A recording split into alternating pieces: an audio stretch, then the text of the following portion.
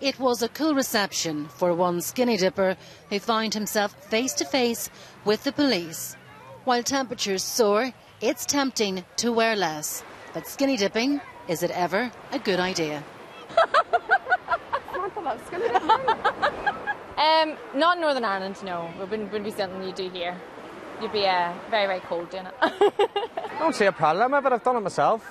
I really don't see a problem in it, or people might have an opinion in it, but my opinion is it's grand. A nudist beach, you get over the continent, that's fine. Not here with all the kids running about. We don't see anybody's dangly that's hanging about. Well, we can't find any skinny dippers on this beach today. And while at 25 degrees, it's too hot for this jacket, just remember, if you take all your clothes off, you could find yourself in hot water. It happened to two sun seekers who found themselves on the wrong side of the law yesterday.